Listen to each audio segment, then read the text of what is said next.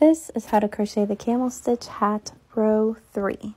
So first I'm going to take out my stitch marker and then I'm going to add a half double crochet into the third loop of the first stitch, put my stitch marker back in, and then I'm going to add a second half double crochet into the same stitch.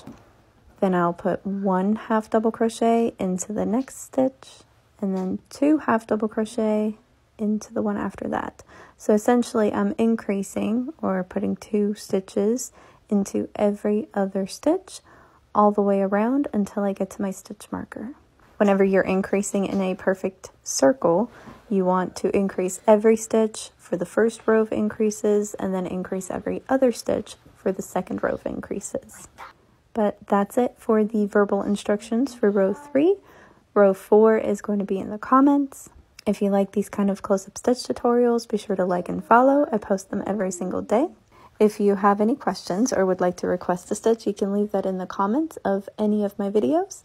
And if I can't answer it in words, I will respond to it with a video. If you asked a question and I liked it and you didn't get a response, it's because there's a video in the making. See you in row 4.